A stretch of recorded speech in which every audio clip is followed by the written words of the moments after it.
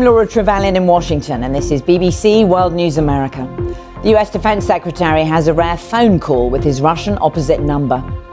The communication between Washington and Moscow comes as tensions are high after the collision between a Russian warplane and a US surveillance drone. There's a new version of the artificial intelligence chatbot which has been making waves. This one can create recipes, say the designers. Officials in Iran say dozens have died during fire festivals across the country. Many are using the events to voice their anger at the government. The wolf population of Europe is growing. Conservationists are pleased and farmers are not.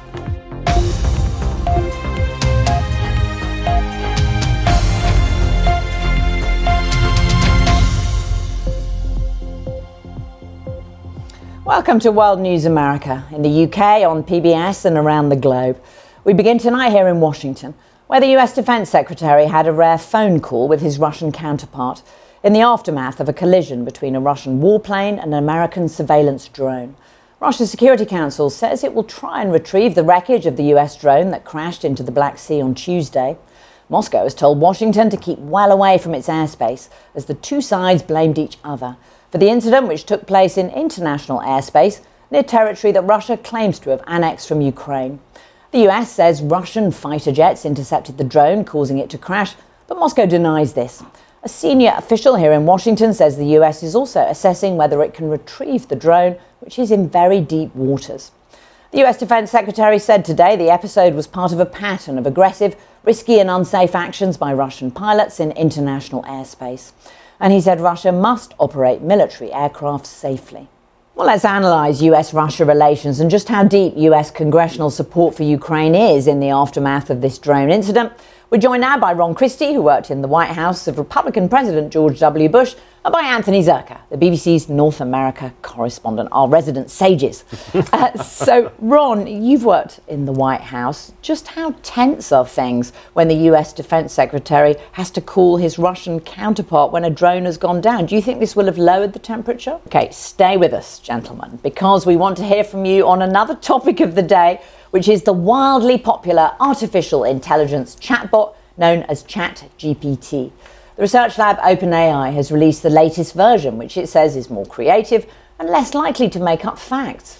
The new model can respond to images, providing recipe suggestions from photos of ingredients. Just take a look at what it came up with for this picture of eggs, flour and milk, for example. It can also process up to 25,000 words, about 8 times as many as the previous version of ChatGPT. OpenAI says the bot demonstrates human-level performance on many standardized tests.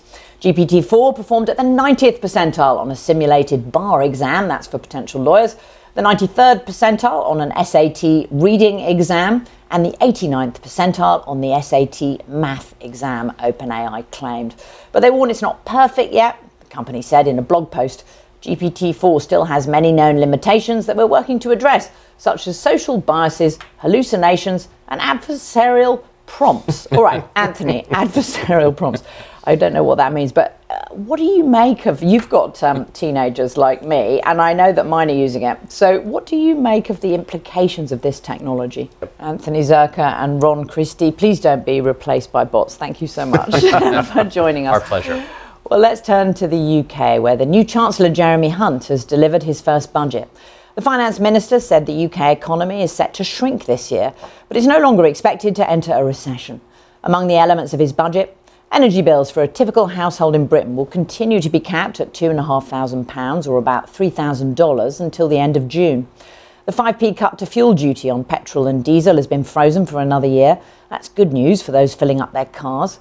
The duty on pints of beer has also been frozen to help, in the words of Jeremy Hunt, the great British pub.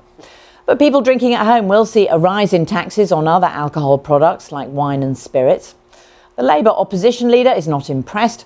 Sir Keir Starmer has accused the government of dressing up stagnation as stability.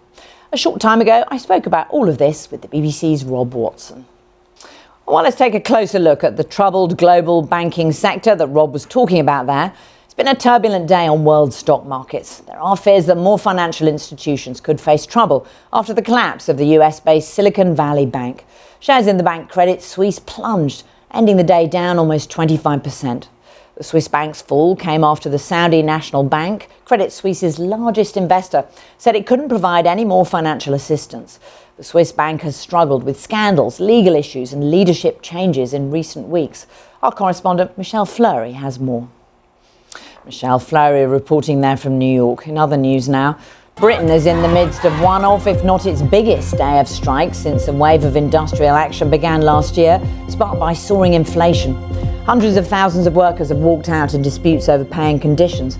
The Finance Minister, Jeremy Hunt, is expected to tell Parliament that free childcare will be expanded to lure people back into the workforce. Police in Pakistan have been ordered to suspend an operation to arrest the opposition leader Imran Khan until Thursday morning. The directive followed a brawl between security forces and supporters of Mr. Khan outside his residence in the city of Lahore.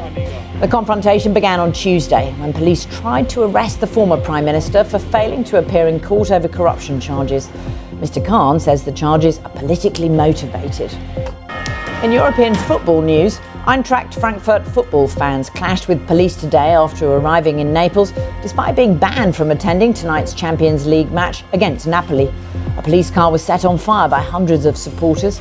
Smoke bombs and flares were thrown at officers who responded with tear gas. Local media said Eintracht fans were also attacked by Napoli ultras.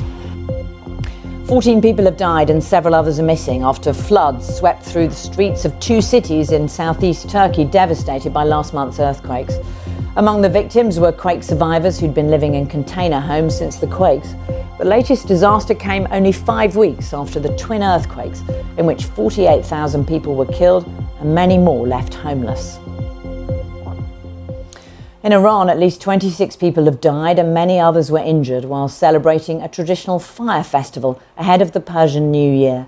The authorities say the deaths were caused by homemade fireworks. According to videos posted online, many used the occasion to protest and shout anti-government slogans. Parham Gabadi reports. Staying with the wildlife theme, and it may surprise you to learn that the number of wolves in Europe is growing. Conservationists welcome the news, though others, especially farmers, say it's deeply alarming. Around 19,000 wolves are thought to be living across 27 European countries. Jessica Parker reports. And finally tonight, this is my last World News America broadcast and indeed my very last day at the BBC. Over the past 30 years, I've had the honour of working with incredible BBC journalists covering the most important stories across the globe. What a privilege to work with colleagues who've become close friends on our joint mission of bringing the story to you, our viewers. Most importantly, I want to thank all of you, our audience, who are at the very heart of what we do. Whether on PBS here in the United States, in the UK or around the world, it's just been such a privilege to bring you the news each night. The team here will carry on doing that for you, I promise. I'm moving on to new adventures, but just like you, I'll be tuning in. It has been an absolute honour.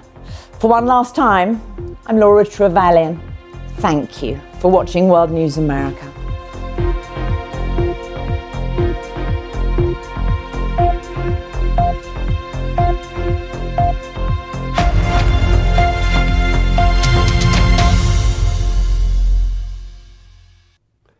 Hello, two main areas of low pressure to look at affecting the weather in Europe at the moment.